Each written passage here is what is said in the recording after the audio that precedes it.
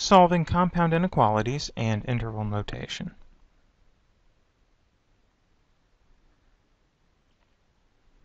So first, compound inequalities are generally seen as two what we call simple inequalities, what you've probably seen before in algebra, but they're combined with the word or the word and.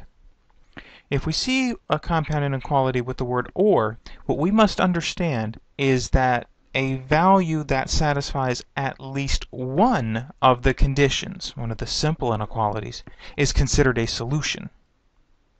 However, if the word and is seen, only a value that satisfies both conditions is considered to be a solution of the compound inequality. So we got to remember, or, at least one, and need both.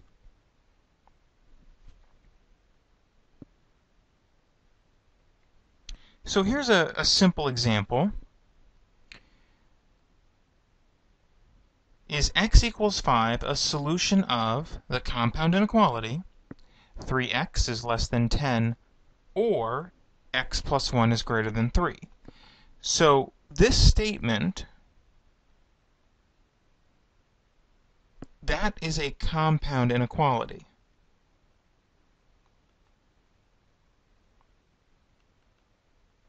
All right, so notice it is two simple statements, two simple inequalities combined with the word, in this case, or. Now, since it's combined with the word or, what we need to understand is we must satisfy at least one condition to be a solution. So we check, is x equals 5 a solution? Well, 3 times 5, is this less than 10? Is 15 less than 10? All right, so that comes back false. 15 is not less than 10. Checking the other one. Is 5 plus 1 greater than 3? Well, 6 is greater than 3. This comes back true. So, for the word or, remember we only need one to be satisfied, right? At least one part must be satisfied. So is x equals 5 a solution of this? Well, since we only need one to be a solution, we would say yes.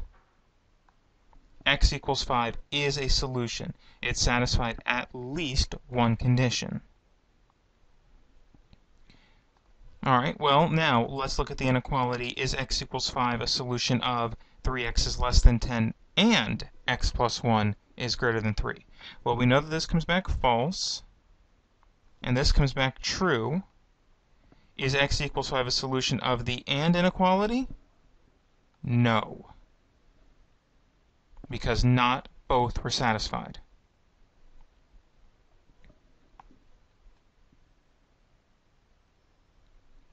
So here's a sample question or exercise that we might see related to a compound inequality. Here we're asked to solve, graph the solution, and write the solution in interval notation. We're given the compound inequality, 2x plus 1 is less than 3, and x minus 1 is greater than or equal to negative 5. So what we generally do is we solve each of the pieces individually. Alright, so if 2x plus 1 is less than 3, I'll subtract 1. So 2x is less than 2, and then I'll divide by 2, and x is less than 1. Go to the other piece. We just need to add 1 to both sides here. And so x is greater than or equal to negative 4. Let's bring down the and. So we need x is less than 1 and x is greater than or equal to negative 4. Alright, so what I like to do at this point is draw my number line. Alright, and what I'll do is I'll put the important numbers on the number line. So I'll put these boundaries, 1 and negative 4. So I'll put negative 4 here and 1 here. In their correct numerical order, of course. And now what I'm going to do is I'm going to test a point in each region. So basically, those two boundaries, the negative 4 and the 1, have created now 3 regions that I can test. So if I choose a number over in this first region, let me call this region 1. If I test a point here, this number, is it less than 1?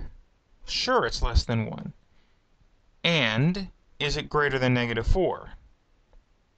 So it's less than 1, but it's not greater than negative 4. This point would come back false for the compound inequality. It does not satisfy the and. Remember, and, you've got to satisfy both pieces. So now I test a point in here, between negative 4 and 1. Is this number, is it less than 1? Check. Is it greater than negative 4? Check. This point would come back true. It satisfied both pieces. All right, now we check the point over here. The third point, is this number, whatever it is it less than 1? No. Is it greater than 4, negative 4? Yes. Does it satisfy the compound inequality? It does not. It comes back false. So now, to graph the solution on the interval, on the number line, what we do is we shade wherever it came back true. Alright, so I shade that region of the number line. Now, since it's strictly less than 1, what we do is we put a parenthesis at the 1 in the direction of shading.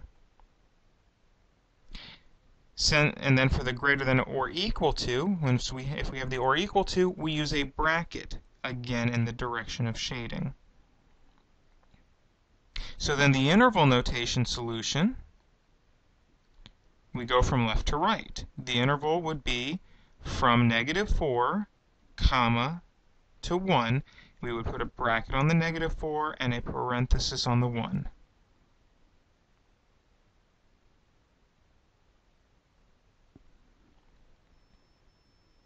Let's look at another one. 1 minus 2x is greater than 3, or 2x minus 4 is greater than or equal to 4. Again, let's solve each individually. I will subtract 1 from both sides. So negative 2x is greater than 2. And divide by negative 2. Remember, when you divide on an inequality by a negative number, you flip the symbol of inequality. So x is less than negative 1. Adding 4 to both sides on the second inequality, I have 2x is greater than or equal to 8. And dividing by 2, x is greater than or equal to 4. So here I have x is less than negative 1, or x is greater than or equal to 4. Again, I'll draw my number line and put my important values here, negative 1 and 4, numerical order. Again, notice that this brings up 3 regions, region 1, region 2, region 3. So I will now test each of those points, thinking or. Alright, so this first point over on the left, is it less than negative 1? Sure, true. I don't even need to check the second point, or the second condition. I don't care if it's greater than 4, because of the or. Remember, or, we only need to satisfy one piece. So this comes back true. I test the point in the middle. Is it less than negative 1? No. Is it greater than 4? No. This comes back false. I test the point to the right, in the third region. Is it less than negative 1? No. Is it greater than 4? Yes. It comes back true. Remember, this is an or inequality. We only need to satisfy one of the pieces. Shade where we have true, including the arrows if necessary. And now we write the interval notation. Well, notice in this case we have 2 separate pieces. So how we take care of this is we write the first interval. Well, wait a second. This number all the way over on the left, we call it negative infinity. Similarly, the piece all the way on the right, we call positive infinity. So we would write from negative infinity to negative 1. Now, the negative 1 needs a parenthesis. The 4 needs a bracket in the direction of shading. Bracket because of the or equal to. Remember, if you have an or equal to, if you have a less than or equal to, or a greater than or equal to, we use brackets. So we have negative infinity to negative 1. Now we know we're going to put a parenthesis here on the negative 1.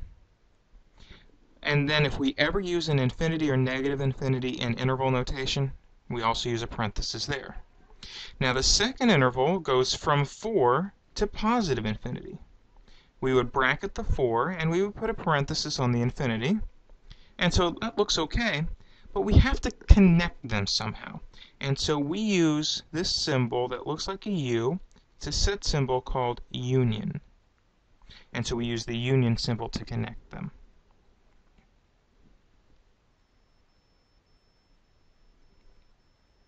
A third example. Solve, graph the solution, write the solution in interval notation. Alright, so 7x minus 6 is greater than 0. I'll add 6 to both sides, so 7x is greater than 6. And dividing by 7, x is greater than 6/7. Or, here I'm just going to multiply by negative 2. And so that would give me x is greater than or equal to negative 12. Notice how I flipped the symbol of inequality since I was multiplying by a negative number. So we have x is greater than 6/7 or x is greater than or equal to negative 12. Number line. Important values. 6/7 is between 0 and 1, so I'll put 6/7 here. Actually, we need the negative 12. I'll put the negative 12 here, and I'll put the 6/7 here in numerical order. Scale isn't too important here unless your instructor is very particular about it. Alright, so again we have three regions. Region 1, Region 2, Region 3. Region 1, is that number greater than 6/7? No. Is it greater than negative 12? No. Comes back false. Region 2, is that number greater than 6/7? No. Is it greater than negative 12? Yes. Comes back true. Remember, this is an OR inequality. We must satisfy only one condition. Interval 3, or part 3, is it greater than 6/7? Yes. That's good enough for me. Shade where it's true.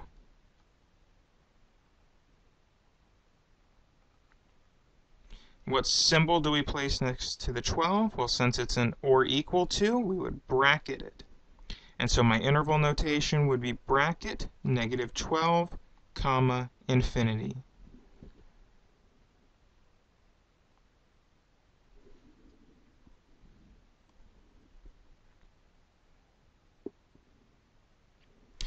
All right.